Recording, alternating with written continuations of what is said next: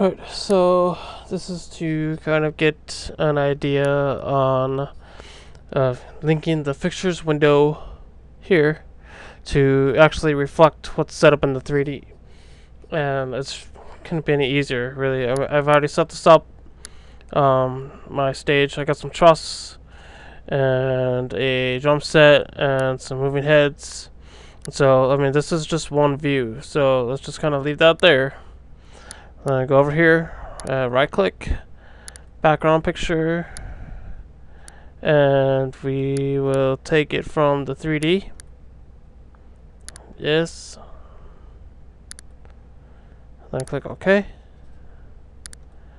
And actually what it's supposed to do is, what you could do is go into the positioning wizard by clicking the wand. Click on 3D. And it takes it and puts it where it goes right here.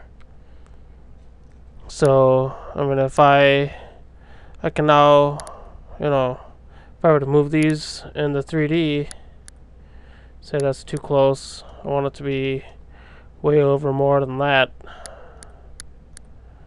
Pop that over there. Go back to user mode. And click 3D again. It spreads them out. So we'll close that, and we can make this a different size or whatever.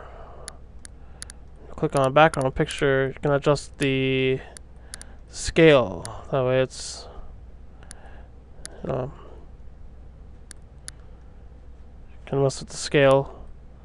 But let's actually, we'll close this off. I'll open up the wizard. Okay, well, let's say I didn't really want a front view layout. I wanted an overhead view layout, which I can do now. And just kind of pop that right there. Go to the background picture. Take a snapshot from the 3D. Replace it. Click OK. Go back into the positions wizard. Click on 3D, and they match. Well, I got it kind of screwed up, but yeah. And that's how you can. You can also, this is a live grouping. I can literally take this and select my fixtures and start running stuff. So let's do record, stuff like that.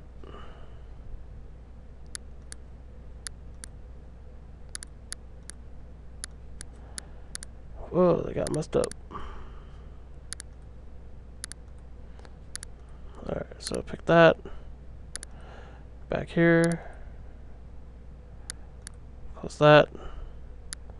Zoom way out of that. Select our fixtures.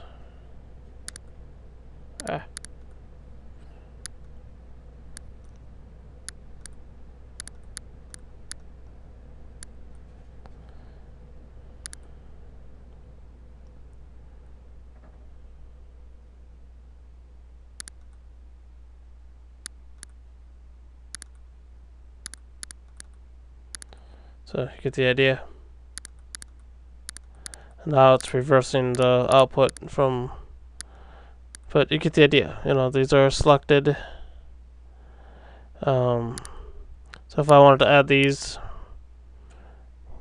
add in position or take it away or clear it.